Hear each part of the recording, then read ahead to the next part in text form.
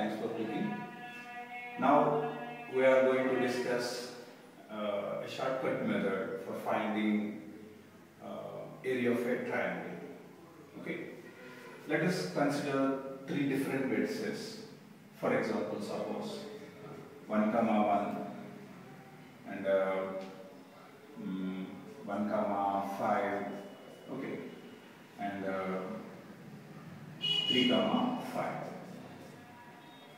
Okay, these are the three vertices of a triangle. Okay.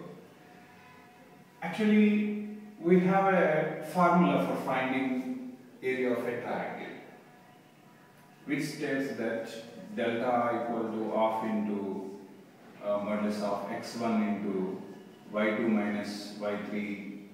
Okay, I directly taking sigma of. Okay, you can expand that later. This is, we all know that, this result. Okay, but without using this formula, we are going to find the area of this triangle formed with these vertices. Okay. First of all, what you have to do is you have to select one of these vertices. You can choose any one of the vertices. Okay, I choose the first one. Okay, you have to shift this point to origin. You have to shift this point, your chosen point, to origin. Okay, so subtracting 1 from this x-ordinate, you will get the result 0.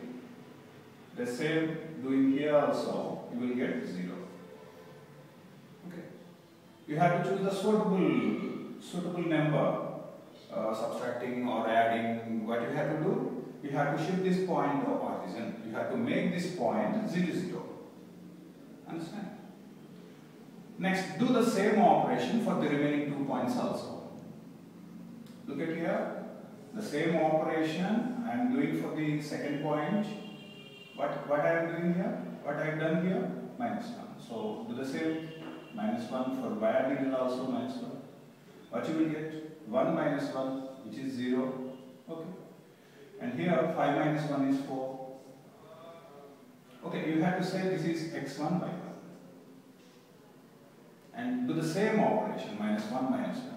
For x ordinate, you have to do subtract 1 unit, and for y ordinate, you have to do subtract 1 unit from y ordinate also. Same operation we have to do here also. Okay, I am deleting this. Okay, here also do minus 1 and minus 1. So 3 minus 1, it is 2. And 5 minus 1, it is 4. Okay. Say this point as x2, point. Okay, and you know that one of the vertex is origin in a triangle, and he is asked to find the area of that triangle. Then we have to use the result delta equal to half mod x1 by 2 minus x2. Okay. So now delta equal area of this triangle equal to formed with the points 0, 0, 0, 4 and 2, 4 of modulus of multiply the extremes and multiply the mean numbers.